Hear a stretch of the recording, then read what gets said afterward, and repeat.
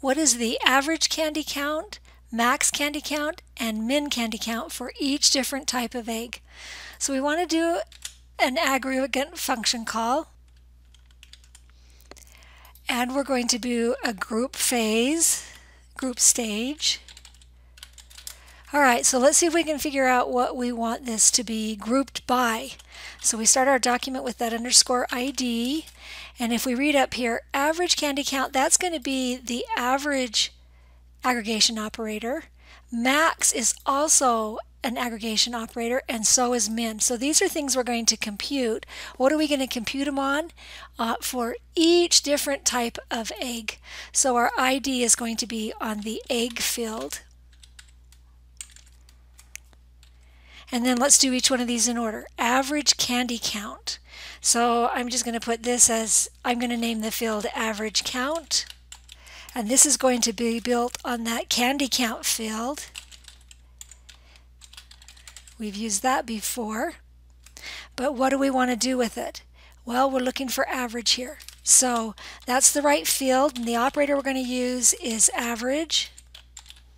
Okay, and then we need a max candy count. So I'm going to call this max count. And this one's going to use a different aggregation operator. This is going to be the max one, which is $max. And what do we want to build this on?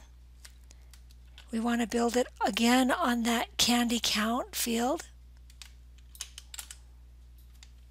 The next field is the min candy count, so I'm going to put it min count. And this one is going to use the min aggregation operator, which is min. And again, it's on that candy count.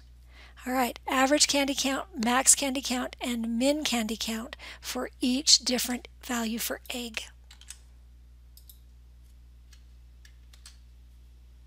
And there we have it. So we have each different value for egg as the ID, and then the average count, the max, and the min.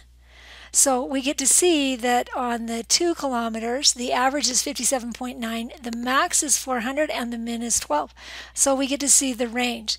Different values that we can operate on, that we can use these different aggregation operators to get a variety of information from the data.